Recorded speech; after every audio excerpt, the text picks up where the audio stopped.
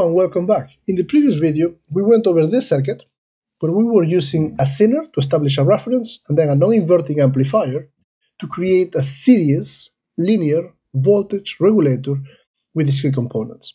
Now, the disadvantage of the previous circuit is that operational amplifiers, general purpose operational amplifiers, have a maximum output current which is generally quite low. How can we improve that?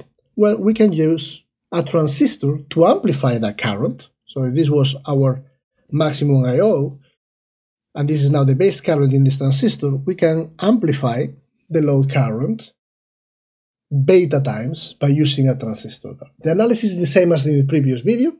I'll do quickly here go over it.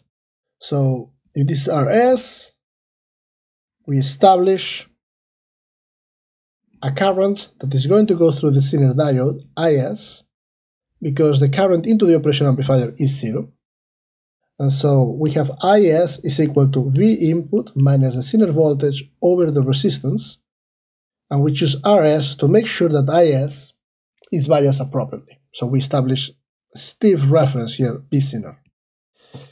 Okay, so we have a zener at the non-inverting input, zener voltage, VC, we are going to have, since we have negative feedback, the voltage at the inverting input is going to be very close to the non-inverting, so we have VC.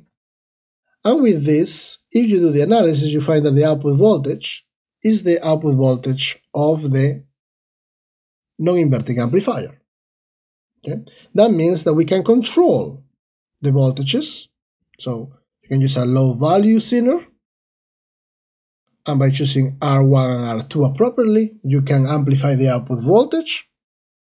And by having the transistor here to amplify the current, we have a current that is the maximum current of the operational amplifier times beta for the load current. Now, let me just do the analysis here very slowly using the same techniques that we already went over in the videos. Just check them for review on operational amplifier analysis.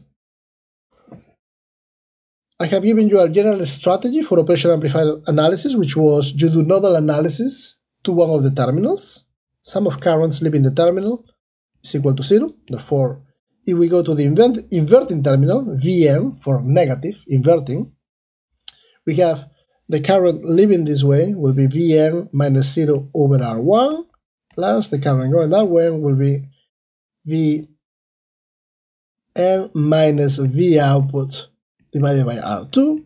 This is equal to 0, since the current entering the operational amplifier is very, very small, 0.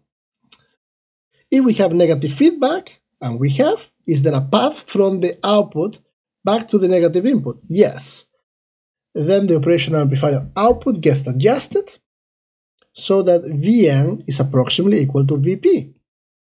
And in this case, Vp, we know what it is, Vc.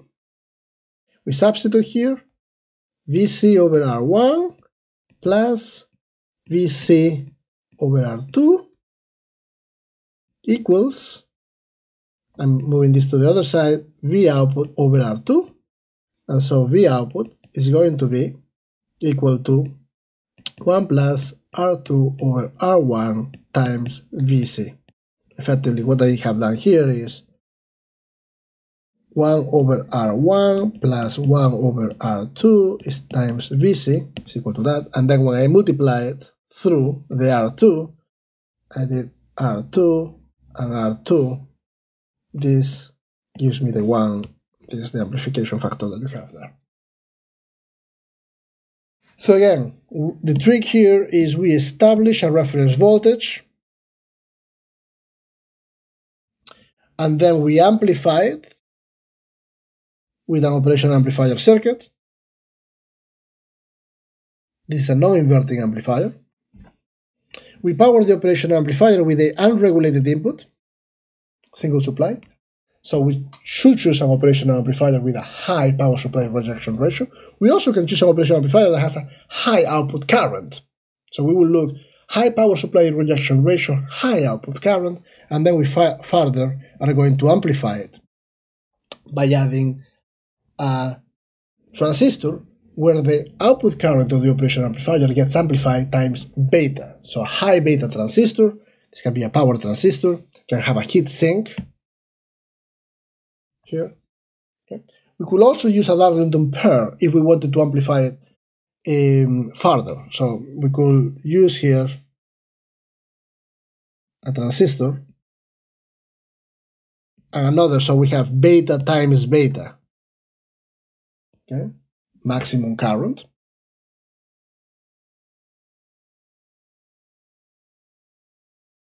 And we will have two diode drops, but the operation amplifier linearizes that. Okay, we have effective negative feedback, which makes this work quite well. Thank you.